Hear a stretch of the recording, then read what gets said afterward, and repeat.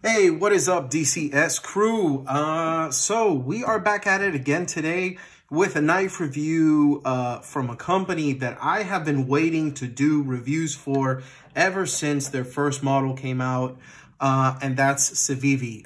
For the uneducated, and obviously for those who do know but don't really know too much about Civivi, Civivi is a budget knife company that sprang about from We Knife Company. There's a lot of Asian companies that have been coming out over the years with their premium lines, and then just to kind of provide a budget option without branding it specific to the premium line, what they've been doing is they've been coming out with, I guess, a subgroup of lines. The only one that I think up to date that hasn't really done that yet is Best Tech, but you have Kaiser with their Tangram line, and aside from that, you have We Knife Company that has come out with Civivi. Now, Civivi, unlike some of the other companies that have come out with their knives, they came out, I mean, guns blazing. They had some fantastic models that came out. And one thing that everybody was kind of, pushing them to go ahead and release was more knives in the sub 3.5 or even the sub 3-inch category. And then they finally started to release them, this being one of them. This is the Civivi Elementum. Now, to date, there are at least, I want to say 1, 2, 3, 4, 5, like 7 versions of this knife. And I got to tell you, I got my hands on this version. This is the ebony wood version. I don't want to give too much away before the review starts, but stay tuned, because this is a knife that you guys really need on your radar if it has not hit it yet. A lot to talk about, a lot of good, and yeah, just go ahead and stay tuned. I'm going to run that intro and get the info to you as quickly as possible. Stay tuned.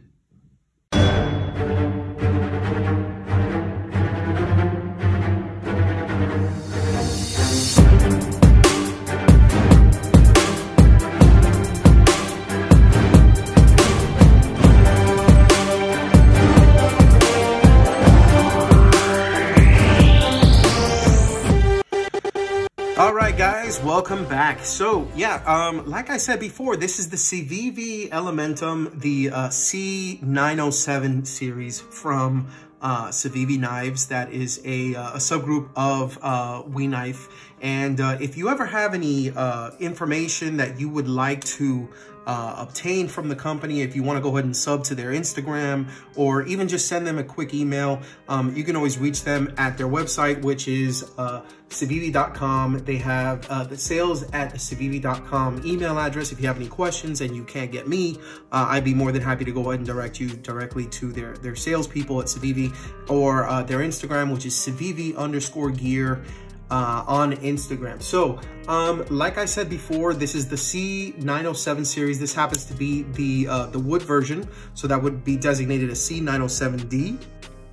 This is black ebony wood with gray stainless steel liners, D2 steel. This is Chinese, obviously, and the finish is satin.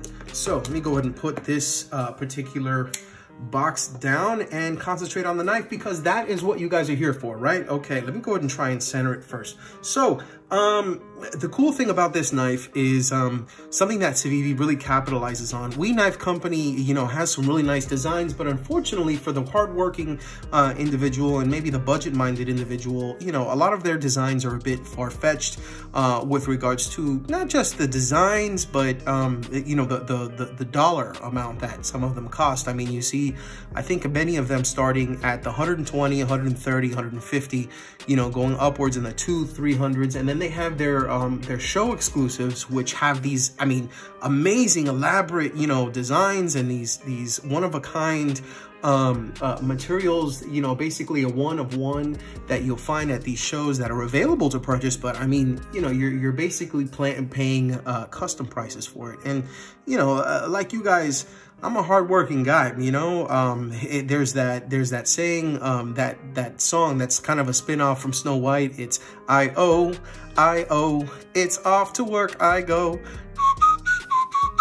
Okay, well, anyways, I'm not really good at whistling, but you get the point. The point is, I mean, you want a nice knife at you know, working man salary, because in all honesty, if the knife is cheaper, I feel personally that you're going to be using your knife a lot more. It's not just going to go ahead and go into your pocket and feel like it's pocket jewelry. So one thing I really like about this knife, and I really don't talk too much about pricing, but I will go ahead and talk about it here, is that these start at about $50 and they go up at current, you know, pricing. The max you'll pay is about $90, but there's a reason for that. So you're gonna find this currently in a bunch of different styles. You'll find in G10, micarta, ebony wood, rosewood. I know Blade HQ has the brass and copper versions, and there's a carbon fiber version. Now, all of them, with the exception of the carbon fiber version, come with D2 steel, and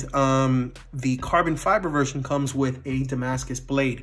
And that's the reason why I said that there's the disparity in pricing between $50 and $90, because with the exception of the Damascus one, that's pretty much about $90.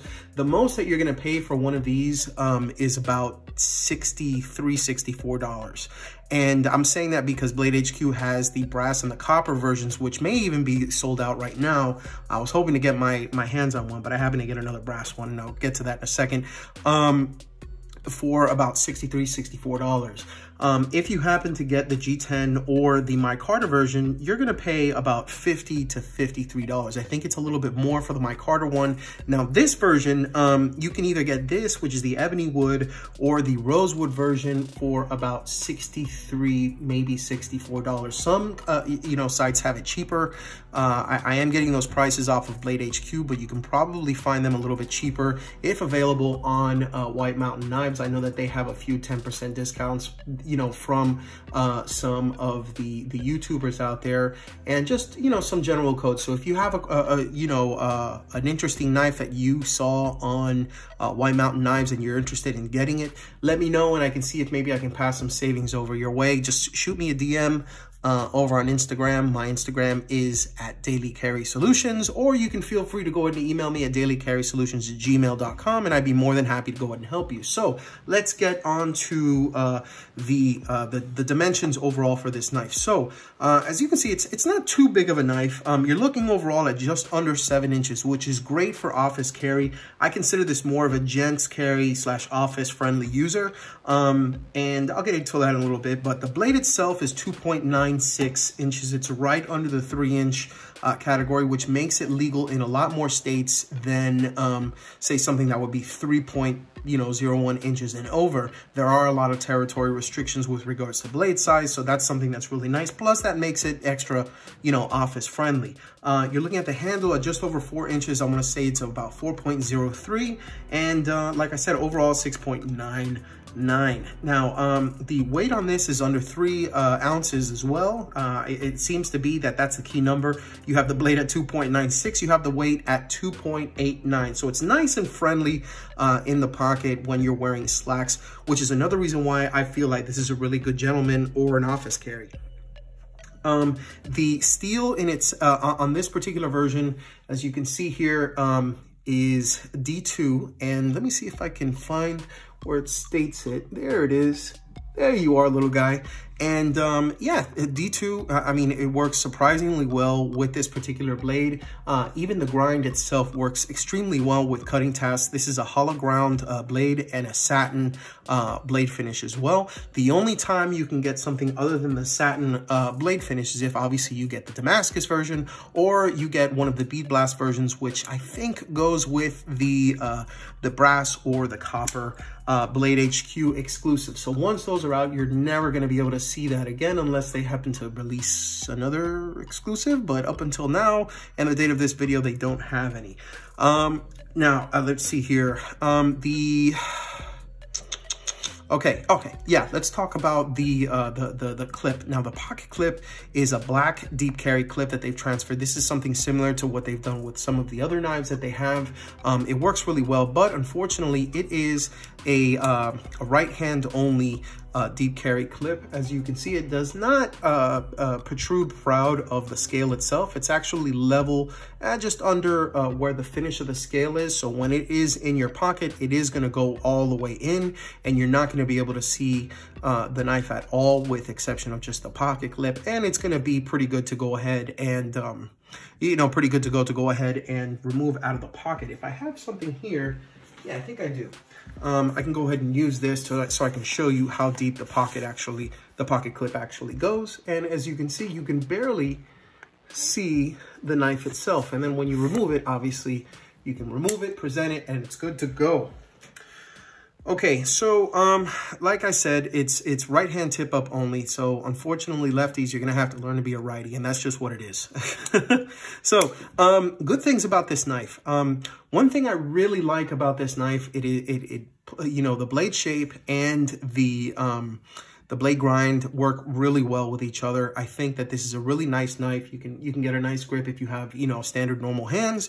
There's enough grip in the handle that you can put pretty much all 4 fingers on. If you do have a lanyard, you can go ahead and stick one in here, although it's not that big of a hole, so you have to be really selective on what you're going to be using.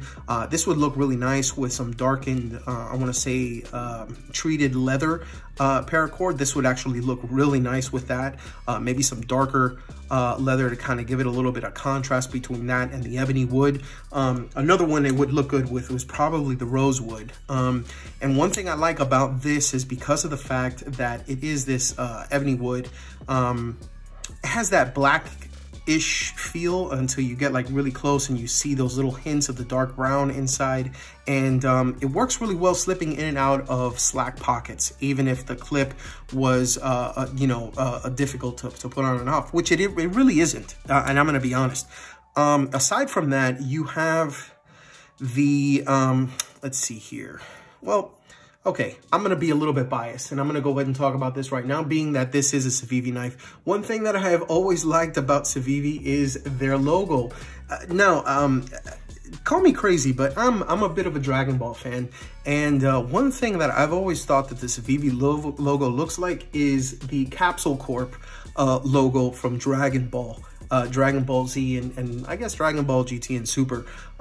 Capsule Corp is really, it's a corporation that's owned by Bulma or operated by Bulma, which is Vegeta's wife in the anime, and I'm a big Vegeta fan, so it's nice to see that. Plus, I mean, my name is Carlos, so having a C on there, it's like boom. I really support everything that has a C on it. I have the Chicago Cubs hat, which is just the C and the little bear on it, and I have like a Cincinnati Reds hat, which is just the C that's on it. I mean, I really like stuff like that. So seeing something like that, it's actually just a little something extra that I really like in myself. So now, one thing I do want to go ahead and touch up on is on the pocket clip. Now, one thing that I noticed is that the pocket clip itself, while it has flat screws, and you can see it there that the screws are nice and flat and they fit flush with the pocket clip so that it doesn't, end up tearing at your jeans or slacks or even hindering it going up all the way to the top. The pocket clip sits proud of the scale itself. It's not flush with the scale. So unfortunately there is, that slight difference. If it was something that was, flush in with the scale, I would say this would probably be a 10 out of 10 when it comes to,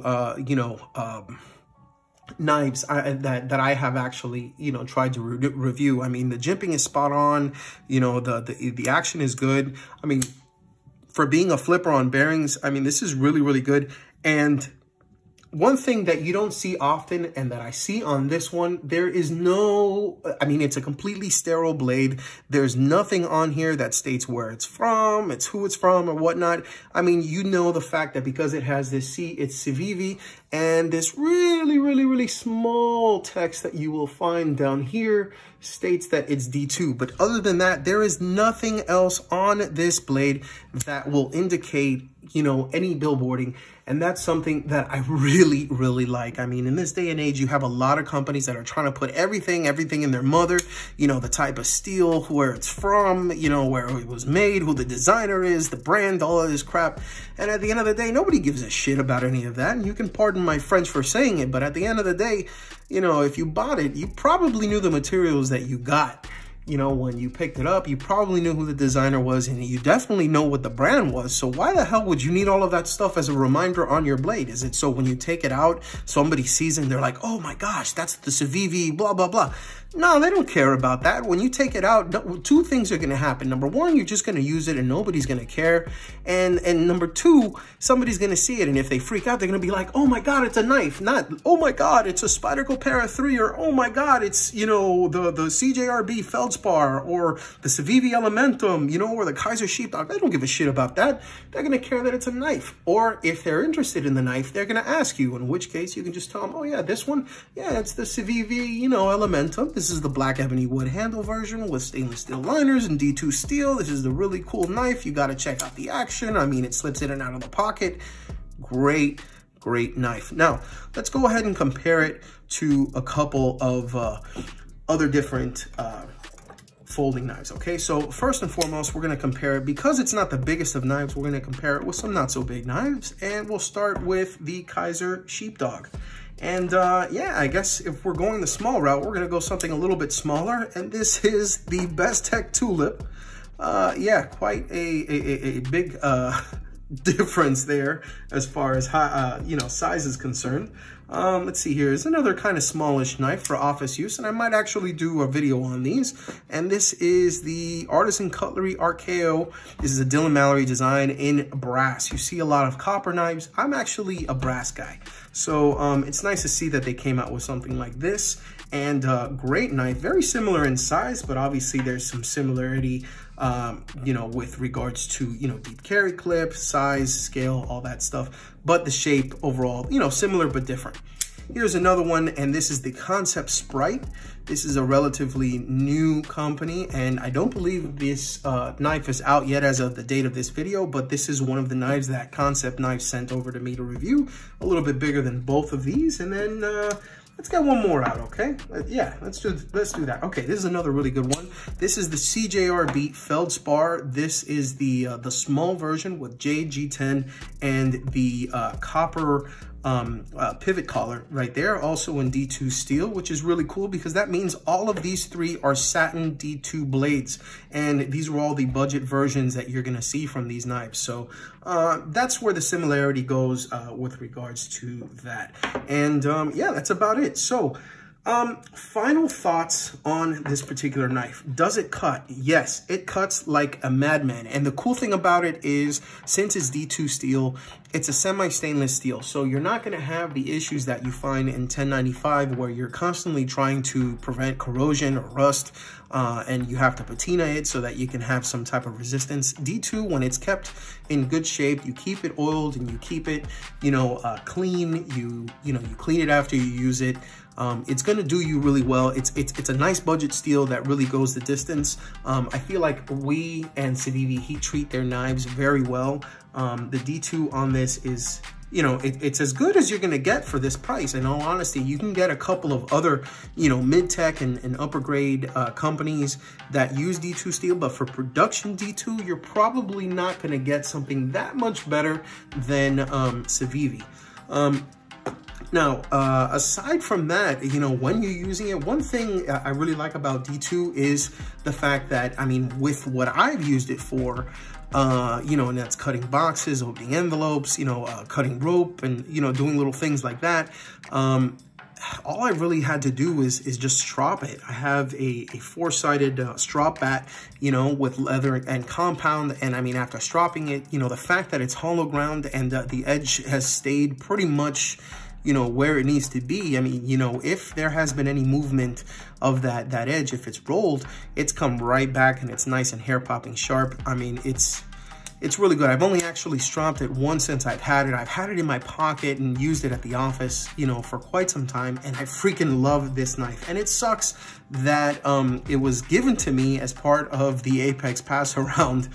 Shout out to the Apex group. But I say it sucks because of the fact that I have to go ahead and box this up and send this to the next reviewer, because I really like this knife. So it's probably going to be, you know, very likely that I'm going to pick up one of these. Now, would I pick up the wood version? Perhaps. I may not. I may actually just hold out to see if Blade HQ ends up coming out with more of the copper or brass versions. They are blackened copper and blackened brass. They have a coated blade in black, I think, with D2, still D2, and they have the non-coated blade, but it is bead blasted. So if I'm gonna get one, I'm gonna get the, you know, I want to say the black and brass with the bead blasted D2, and if not, I will probably end up getting just a standard G10, maybe just a standard black G10 with the satin D2. I really like the satin look on this, and I mean, from using it, you really wouldn't think, with the exception of a few streaks that you find on the blade itself, you really wouldn't know that this has been putting in work, which is, you know, it's something worth talking about. So there it is, guys. So at the end of the day, is this something worth picking up? Yes. And I say yes, yes, yes, yes, yes, yes, yes, yes, yes, and yes. This is basically a 9.5 out of 10. This is my, this is actually my first Civivi that I've reviewed, and it sucks because I've started at a really, really high quality version of the Civivis. I mean, this is, you know, while it's D2 and it's semi-stainless, it's not fully stainless like you would see on like 440C, you know, S30V, CTSX HP, you know, M390, and a lot of other, you know, S35VN, and a lot of other steels that you find. But I mean, for the budget, I mean, the budget-minded, and in this version, for 63 bucks, you're hard-pressed to find something, you know, much better than this. I mean, that can cut better with better materials from a company that stands behind their work like Civivi. I don't know, guys. So I'm gonna have to just keep it on that. So there you have it. That is the Civivi Elementum. Thanks for tuning in. Just remember that no matter whether you choose the G10, you know, the Ebony, the Rosewood, the micarta, the carbon fiber, the brass, the copper version, hell, you don't even have to choose this knife. You can choose the Elementum. You can choose, you know, the Archaeo. You can even choose the little guy. This is the Tulip from Bestech. I mean, no matter what you end up EDCing, remember, if you EDC, think of DCS. Thank you so much for watching. I hope to see you again next time. But in the meantime, check out some of my other videos. Sub to me on Instagram at Daily Carry Solutions and send me a message. Let me know if you have any questions or have anything you'd like to see on the channel. I'd be more than happy to engage with any of my subs. I am on that road to 1,000. I think I'm currently at about 825-ish, 823.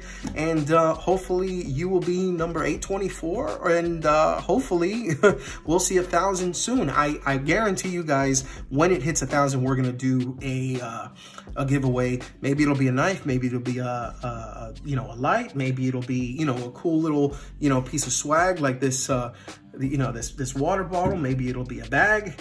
I mean, maybe it'll be all of the above, who knows. So yeah, trying a little something different on the channel. But in the meantime, I did want to go ahead and provide a review on this. Shout out to Civivi, shout out to the Apex Passaround, and shout out to you guys for taking a moment to watch this video. Be sure to sub, and if you have already, thank you so much. Just remember, if you EDC, think of DCS. I know I said that earlier, but I gotta say that one more time because that's the channel line. I'll see you guys next time. Take care.